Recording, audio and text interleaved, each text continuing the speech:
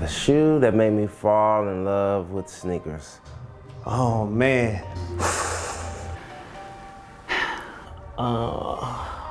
Jordan 1s are probably my favorite. The Iversons, the Questions, the infrared 6s. The Nike Air Max Triax. These red Adidas Stan Smiths. Probably the Jordan 1.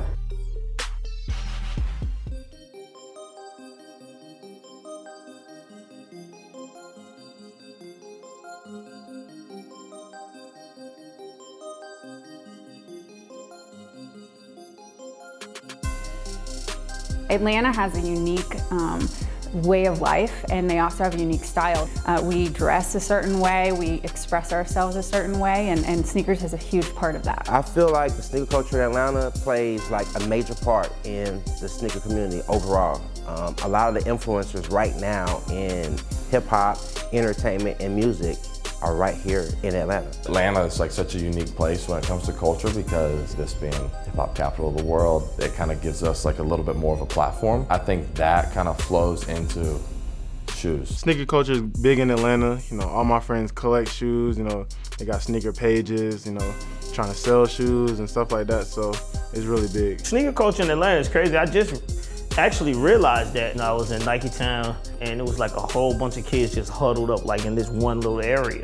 And I was like, what's going on over there? And they was like, they buying the sneakers and they selling them like right in the store. Obviously, we have some of the dopest sneaker boutiques here. So I think over the next 5 years, people will recognize Atlanta as one of the shoe capitals of culture in the country.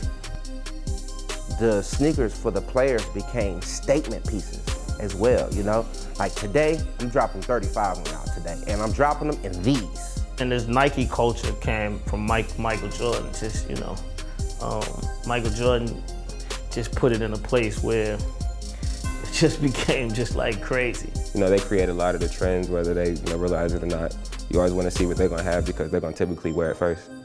I think that the young kids are looking to those guys to see what they're wearing and how they're wearing it and kind of emulating that style. The NBA is really becoming known for like fashion more now, and so you want to wear your best shoes because you know everyone's looking and trying to get that side of basketball out. Whatever's cool in Atlanta is pretty much cool on the court in any NBA city. The fashion, the style, some of the way that the players are dressing, you know, before they enter the games and then on the court.